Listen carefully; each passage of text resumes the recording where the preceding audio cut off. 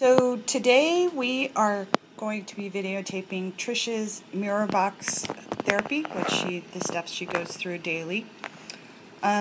We made the mirror box ourselves by using 2 mirror tiles and just a cardboard box from work.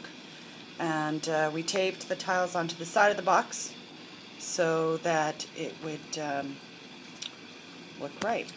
And then one of the things Trish uses is these Nerf footballs that a friend of hers has cut in half.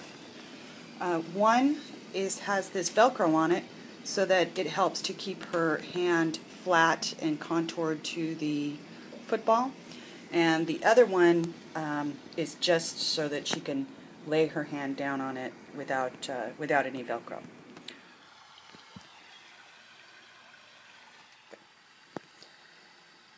So Trish's exercises consist of moving her thumb up and down while looking into the mirror while she does it. She's not looking inside the box, she's actually looking at herself in the mirror. And then at the same time, in the box, she has got her hand in the Nerf football, and while it doesn't look like anything's really happening, she, in fact, has been feeling a sensation in her hand for the thumb movement. And overall, the longer she's done the mirror box therapy, the more she's had a tingling sensation all the way up her right arm, which is the arm that's under therapy right now.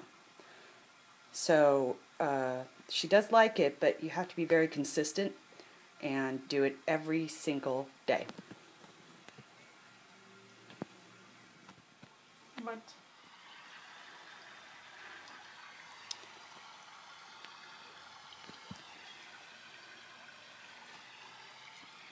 bye.